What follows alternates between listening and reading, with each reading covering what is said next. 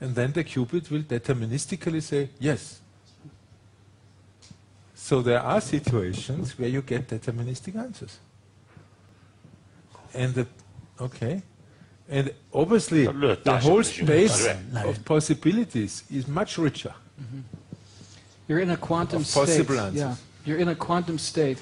If you ask a classical question, then you reduce that richness to a simplicity. If, on the other hand, you find a way to pose the quantum question and get a quantum answer, then it can give you a deterministic answer. Yeah, but it still doesn't respond to His Holiness's question. His Holiness's question is that when you use the machine, say for example, like you have to switch on the motor based on the quantum machine, then unless you get a determinate response that will, when you want to switch on the engine, it has to switch it on. Right. Right.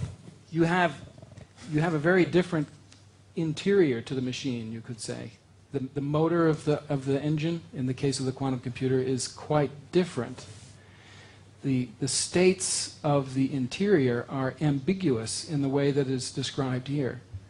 They don't have a cycle where in the normal computer, you'd start with one deterministic state, and then you go to the next deterministic state, and to the next deterministic state.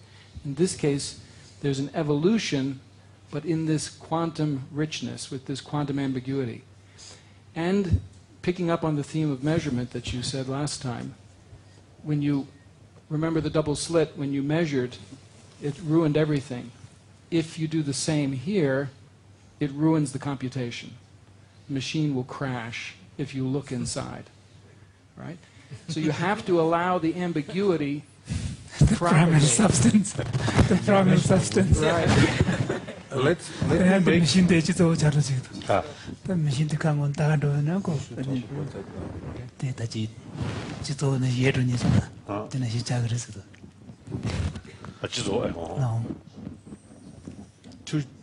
Sorry?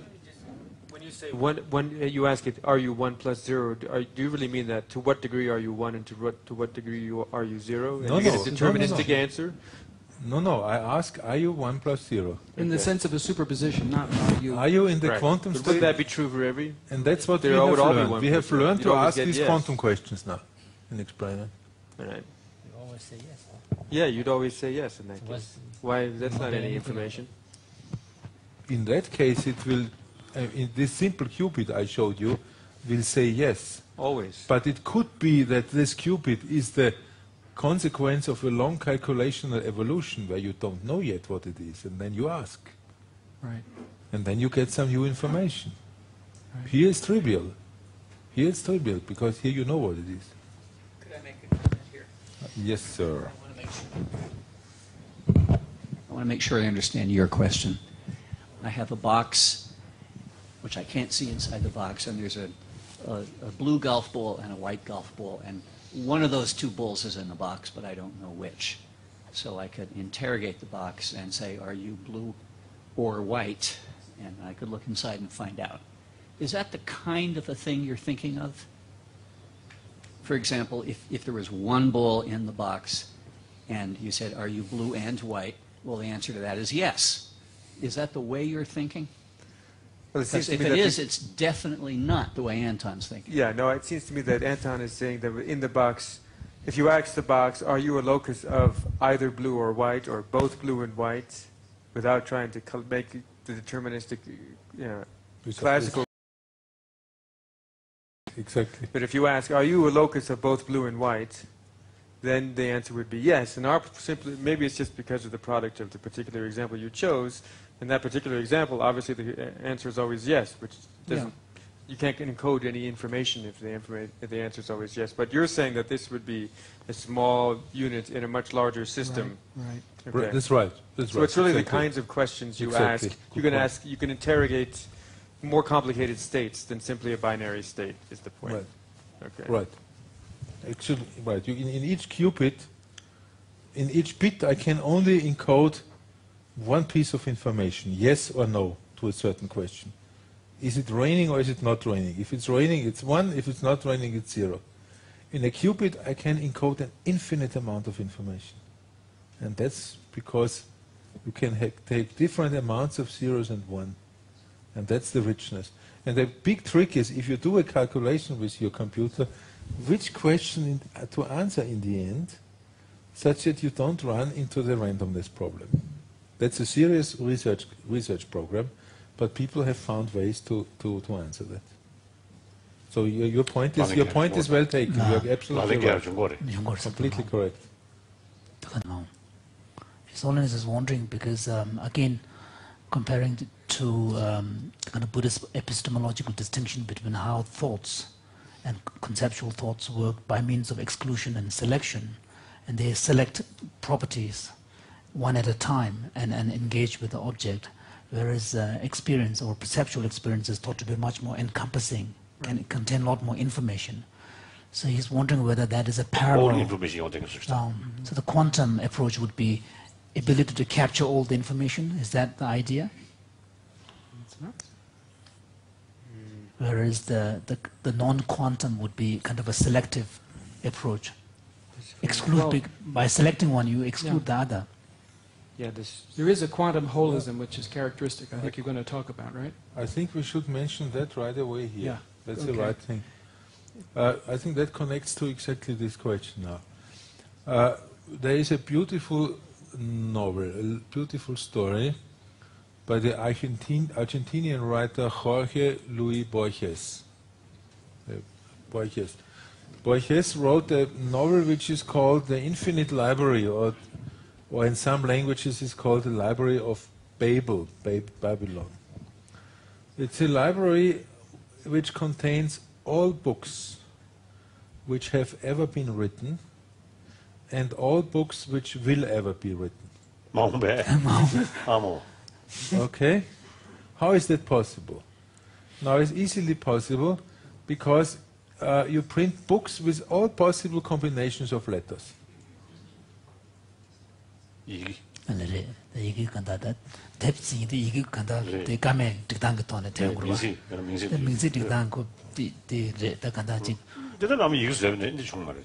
So isn't that in that case it's already been done since ever since the letter was invented? All possible combinations have been used.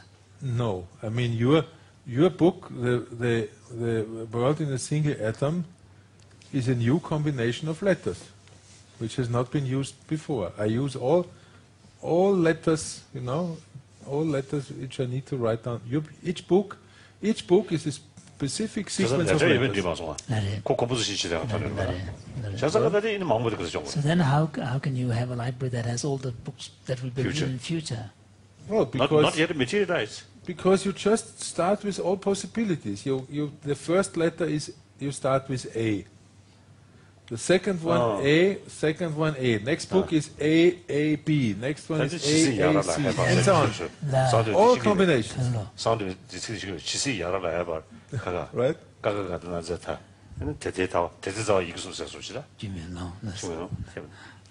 Now, Borges himself realizes that such a library is not very useful.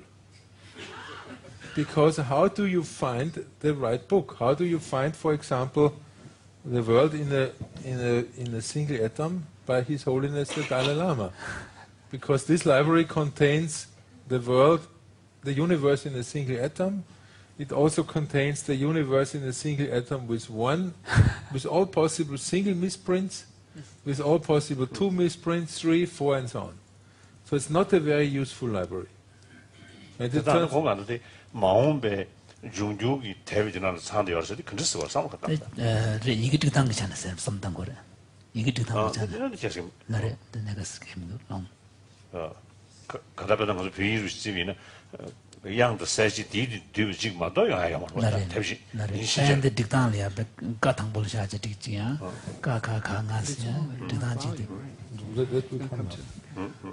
And there's actually mathematicians who can prove that you would expect that anyway, that if you want to have a certain book, it's much more work to find it in that library than to write it yourself.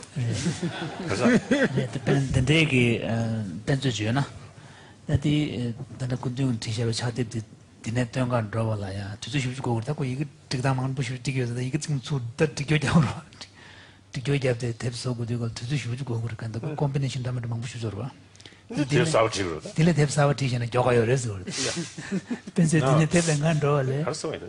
Now, this is just the story of Borges, a beautiful novel. Now, the big news is that in quantum mechanics we can actually write. Can have one book which contains all possible books.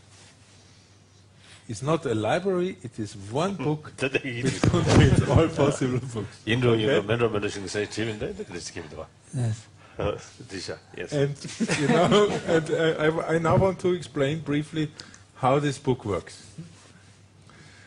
In this book, the information is written down in, you guess it, qubits, in quantum bits. It's not written in bits, in qubits. And furthermore, these qubits are all entangled with each other. Entanglement means, in your book, Your Holiness talk about entanglement between two particles. Now in this book I have 100,000 or 200,000 or whatever letters it takes to write the book of qubits all entangled with each other.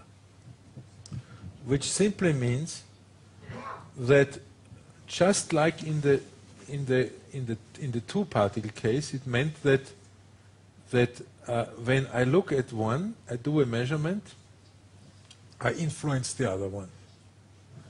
Now, this is a picture which tries to indicate the entanglement of many qubits. Each blue point is supposedly to be a qubit, and you have many connections here. Now, if I measure one qubit, then it changes the whole state. It does not only change the one I look at, it changes all the other ones. Then I measure another one, not the one first, another qubit, and that changes the rest. And I keep going. And if I keep going the right way, in the end, I have the book I want. So, if you type the first sentence of His Holiness's book, one letter at a time, gradually you'll collapse the whole book. Right. You'll pull that whole book out of the library. So this is one book which contains all possible books because of quantum superposition and because of entanglement. This is meant, and this is not just. This is not just fantasy. This is reality. You know, I mean, we do experiments not with 100,000, but with a few qubits. But this is really a technology which is now being developed. Superposition information which stores it to go. Is it because the superposition allows you to? Wolf has a comment. Go ahead, finish. Is it because the superposition allows you a much greater capacity for storage? That's right. And then the entanglement provides you that if you get the first thing right, because they are all entangled, you will get the others. You collapse the others. Yeah. Is that the idea? These are the two essential points. But then how can you Absolutely correct. But how much do you have to get to, get the rest of the book out? Well, the point actually is as always, a little bit more complicated. The point is that there are two things. The way Arthur presented it was a way to visualize it nicely. But what really happens when I measure one qubit, I take it out of the entangled state. It's the rest which I drive somewhere. First point. Second point, you were quite right in saying if I have this entangled state and if I get the right measurement, then I can proceed. The right result. Now, in quantum mechanics, we have this silly randomness, you know. So we don't know actually whether we get the right result or the wrong one. And in half of the cases, we get the wrong one. Now, the real trick now is, and that's a great discovery, not made by us, it's a great discovery, that if you change the future measurement, depending on the result you get earlier, you can correct for that randomness. Okay?